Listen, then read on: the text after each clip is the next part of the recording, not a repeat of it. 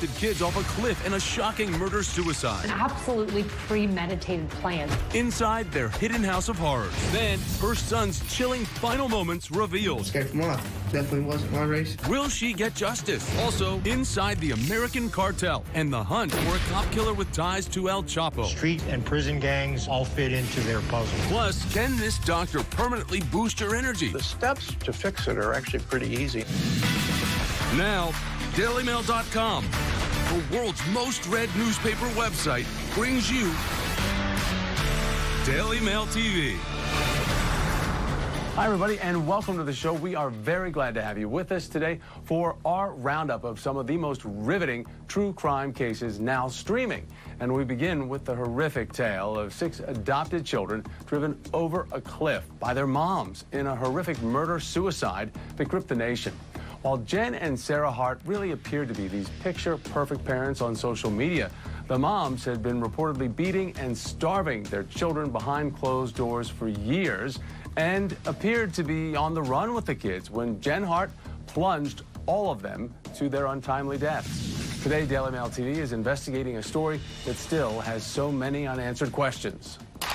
They were just like leading the way, like, this is how you live. On social media, same-sex couple Jen and Sarah Hart appeared to be giving their 6 adopted children a life filled with love, happiness, and purpose.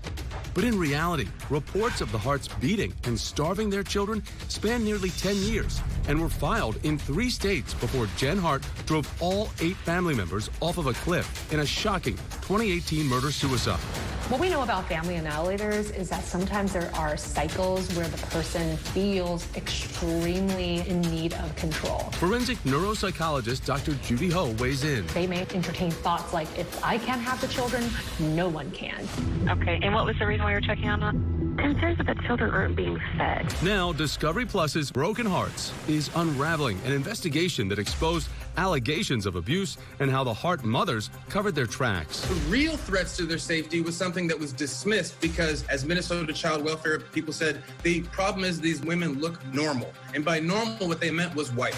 Investigative reporter Zarin Burnett explains how the Hart mothers duped friends, social media followers, and the system by exploiting a positive image of their mixed-race family. The Harts were masterful influencers, but using a racial context as their content. Like all good con artists, they recognized that most people don't have time to investigate past the surface. The children were often malnourished. They looked way younger than their actual age. By 2011, Sarah Hart pleaded guilty to misdemeanor domestic violence after Abigail, covered in bruises, reportedly told a teacher her mother gave her an owie. Soon after, the Harts pulled their children out of school and eventually relocated from Minnesota to Oregon in 2013, where more allegations of abuse and food deprivation were reported. Nobody takes it seriously. 2 white women say, no, it's okay, don't believe our black children. We adopted them, we're good people. And that's all they needed to say. During this time, the Harts posted this viral photo of Devontae tearfully hugging a Portland police officer at a protest, now a powerful reminder of his suffering. He's crying knowing that he's not even safe in his own home and that no authority has ever been able to protect him, no matter how many times he and his siblings have asked for help. In 2017, after relocating to Washington State, Hannah reportedly jumped from a 2nd-floor window at 1:30 a.m. and begged neighbors to rescue her. We know that Devontae Hart went over to that house 9 times asking for food. On March 23, 2018, neighbors contacted authorities. That same day, the Harts fled south toward California. And by March 25th, Jen has driven them off the cliff and into the Pacific. This was an absolutely premeditated plan. Both of them had been researching ways to essentially kill people off. A 2019 coroner's inquest determined Jennifer and Sarah Hart died by suicide and their children homicide. I would hope that people stay outraged about what happened to the Hart children, both for the sake of what we lost in their lives and for all the lives that we are going to lose because we do not face this issue. Now, all 8 family members, they have been legally declared dead in this horrific case. However, the remains of Devontae Hart have not yet been found. We turn our attention now to the tragic case of a mother's fight for justice when college sophomore Praveen Varugis was found dead on the side of a road following an off-campus party. Police initially determined that death accidental, but his heartbroken mom, she just didn't buy it. And today, his mother, Lovely, is sitting down with DailyMailTV and discussing her relentless battle to bring his alleged killer to justice. was a great son and a great friend.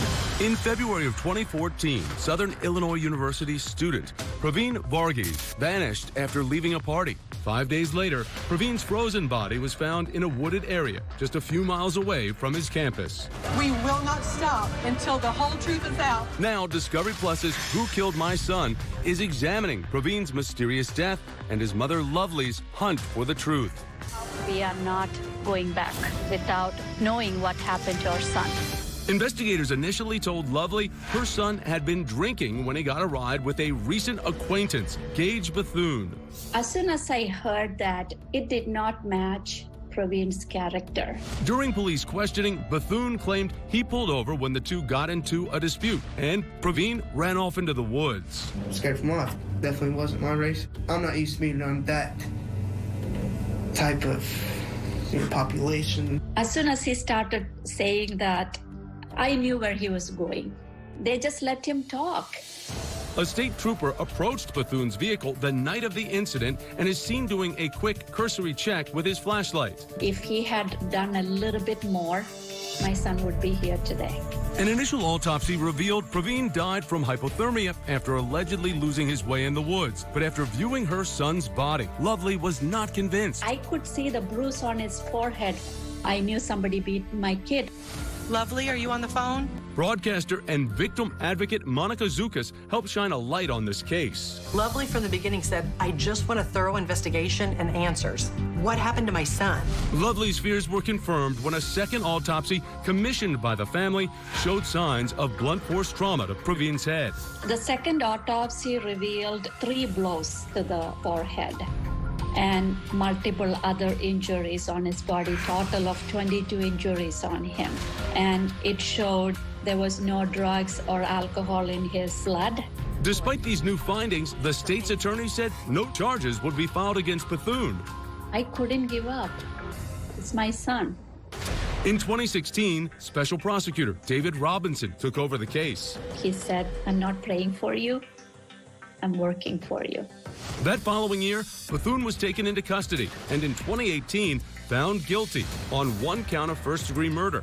But 6 weeks later, his murder conviction was vacated after his defense team argued the use of the word knowingly in the indictment may have confused jurors. He walked out of court a free man. They did not want a white boy behind bars for killing a brown boy. A new trial date for Bethune has not been set, but Praveen's mother has already found some closure. When Gage was found guilty, I felt like Praveen's name was cleared. For me, we have peace. As a way to honor her son, Lovely's family has established the Praveen Varghese Memorial Scholarship, and it's awarded to students pursuing a criminal justice major. Next up for you, it is the riveting case of a Burbank, California police officer gunned down by a local gang member following a routine traffic stop and his fellow officer's vow to bring his killer to justice. We are taking you inside the international manhunt for the shooter and the explosive investigation that exposed ties between a violent street gang and Mexico's infamous Sinaloa cartel, led by the notorious El Chapo. It was just an overwhelming-looking crime scene. In November of 2003, Burbank police officers Matthew Pavelka and Gregory Campbell approached a suspicious SUV in the parking lot of a Ramada Inn. At that point, David Garcia and alleged accomplice Ramon Aranda, members of a local violent street gang known as the Violent Boys, opened fire on the young cop and his partner. The fierce shootout left both Pavelka and Aranda dead. Campbell was critically wounded. Garcia managed to flee. So we knew the name Violent Boys, but at that point, what I remember is that it was kind of a low-level gang. Now, Discovery Plus's American Cartel dives into the massive manhunt for Garcia. It involved multiple agencies, including LAPD's Major Crimes Division team, with members led by retired LAPD Lieutenant Adam Bercovici. I had personnel from both the Violent Crime Task Force of Los Angeles and Counterterrorism assigned to me. So I had a lot of resources. We all kept our eye focused on the mission, which was to bring a cop killer to justice. While the police quickly tied the suspects to the Violent Boys, evidence at the crime scene suggested the gunmen were part of a far more sophisticated operation. When the meth was found, it was from high-grade lab quality. It wasn't cut, it wasn't mixed with anything else. The Mexican cartels were already deeply entrenched in the United States. Police tracking Garcia quickly learned he'd escaped into Mexico, reportedly with help of high-level gang affiliates with alleged ties to the powerful Sinaloa cartel. Sandoval, he was the one that got Garcia taken that night across the border into Mexico. Mariano Meza was married to the sister of Luis Sandoval. There was a photo for a wedding. So that tells you the personal connection between the gang and the Sinaloa cartels. Consider the gravity of that realization that the Violent Boys were connected with the Chapo Guzman organization. Less than 2 weeks after Matthew Pavelka's cold-blooded murder, David Garcia was captured by Mexican police and turned over to U.S. Marshals. Matt Pavelka's handcuffs were put on him, and they stayed on him until we got him into the jail at Burbank Police Department. With Garcia behind bars and awaiting trial, then LAPD Chief William Bratton vowed to bring down the Violent Boys gang. For the next 18 months afterwards, my unit was constantly called in to take down these guys. They were some very bad dudes with a lot of guns when we took them into custody. Operation Silent Night reportedly led to the indictment of 43 members in 2005. And by then, police already made 231 arrests, impounded 25 cars, seized 75 guns, 300 pounds of narcotics, and more than $1 million in cash as part of the gang sweep. Nearly a decade later, in 2012, long-awaited justice was served when Garcia pleaded guilty to murder and attempted murder and was sentenced to life without parole. There was a collective decision that life without parole was the most fitting for this cop killer because he would never get out of jail. And we have just scratched the surface of this case. For a much deeper dive, be sure to check out American Cartel. It is streaming now on Discovery Plus. And that is where you can also catch Broken Hearts and Who Killed My Son. Now, there is much more Daily Mail TV ahead for you, so please stay right there. Stay with us.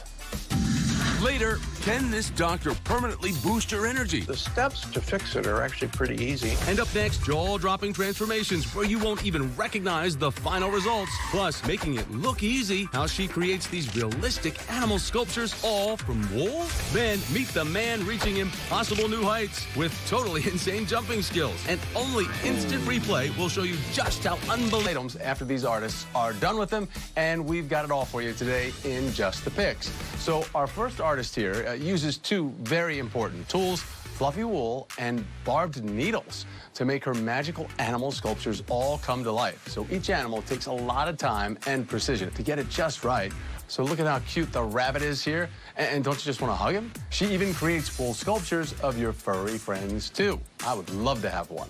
Now, time to dust off the old furniture because our next artist challenges himself to renovate a mid-century cabinet that was only falling apart. What is unique about his restoration, though, is that he uses all the main parts of the cabinet, the original pieces, the legs, the storage area. Well, he adds in some new paint, and this artist has to include his own very personal touch. And the artist chooses to add some hexagons to the drawer, you know, modernize it a bit. But what a difference a little paint and some new parts make. It's brand new. And it's time to call the doctors because the self-proclaimed pavement surgeon is turning potholes into something beautiful to help brighten people's days. But you definitely need a PhD to make these sidewalks look as beautiful as he does. I mean, that's an absolute work of art. How fun would that be to stumble upon those? And those are just the picks for today. Stay with us. Much more Daily. Pose the question of chronic low energy, or as he puts it, why our get up and go has got up and gone. Now today, Dr. Gundry reveals why what so many of us do to improve our pep often actually depletes it, and what we can do to actually turn the tide. People have come to believe that having fatigue is par for the course. And in fact, that's absolutely not the case. It is abnormal to have fatigue and be tired. Dr. Gundry says fatigue has reached epidemic proportions around the world. So why so many tired people? One of the reasons is chronic inflammation associated with many diseases. Inflammation that's chronic can be traced to actually leaky gut. Leaky gut occurs when cracks or holes develop in the lining of the intestines, allowing food particles, toxic waste, and bacteria to leak through and enter the bloodstream, causing inflammation. Inflammation needs lots of energy to be produced. And when we're feeding the fire of inflammation, that our troops, our immune system, actually eats most of the energy in our body. And so we're actually rationing energy to the rest of our body because we're in a war. Often the foods we eat for fuel also act against us. Organelles in our cells, known as mitochondria, turn the proteins, fats, and carbohydrates that we eat into energy. When we eat too many highly processed foods, these nutrients get instantly absorbed. They jam up the mitochondria and prevent them from doing their job. 16 hours a day, the average American is eating something. And so we have literally rush hour. And then we only have 8 hours to kind of clear out the traffic before everything starts again. When nutrients are given time to break down individually, mitochondria do their job efficiently and produce the energy we need. For that to happen, Dr. Gundry suggests eating more of a whole foods-based diet and practicing intermittent fasting, which restricts eating to a limited number of hours each day. This two-pronged approach can help with leaky gut and strengthen mitochondria. Mitochondria have to have rest periods. The longer you can give them with minimal work in terms of eating, the more they repair themselves. If we can get people to limit their eating periods to about 6 hours a day, the more energy their mitochondria end up producing. Dr. Gundry says other foods like yogurt and sauerkraut are fermented by live bacteria and contain postbiotics. Those postbiotics produce intestinal gases, which also aid in producing energy. So, do not be embarrassed. Be prepared to let it rip, because the gas production actually tells your mitochondria to produce more energy. Fascinating. Moral of the story? Fatigue is not your fate. The steps to fix it are actually pretty easy. You can find those easy steps in The Energy Paradox, available wherever books are sold. And you can also follow Dr. Stephen Gundry on social media. Now, there is much more Daily Mail TV ahead for you, including a guy reaching some new heights with his insane jumping skills. It's next in our last piece of mail.